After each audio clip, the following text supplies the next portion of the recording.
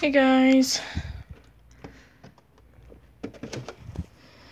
this is gonna be the last sugar coated. I have officially completed the line, as you can tell. Cedar Wood, she is absolutely stunning in this form. I love her. This line, I definitely have to say. So let's get her opened up. After I show you the back of the box real fast. Pretty simple stuff, same as the others. So let's get started. So here she is out of the box. She does come with a little cake.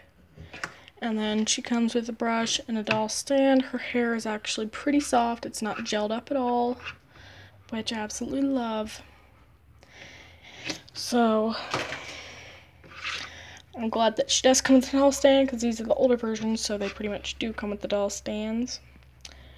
And she has what looks to be some ice cream, an icing waffle type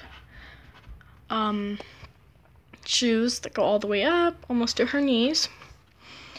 And then up here, it looks like she comes with her own little wooden paddles.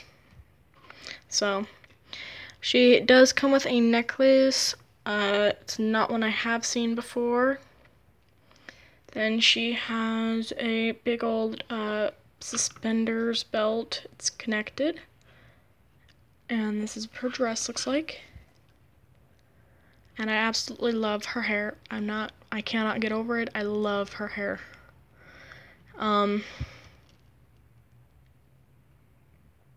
This is what her headband looks like. It's a little bow with some icing on the top. She, of course, has that little pink heart shape in the middle of her lips. Her top piece is wood grain, as well as her skin is. And it seems like she has a little apron that has a little pocket. It's not real pocket, but it's still a cute idea.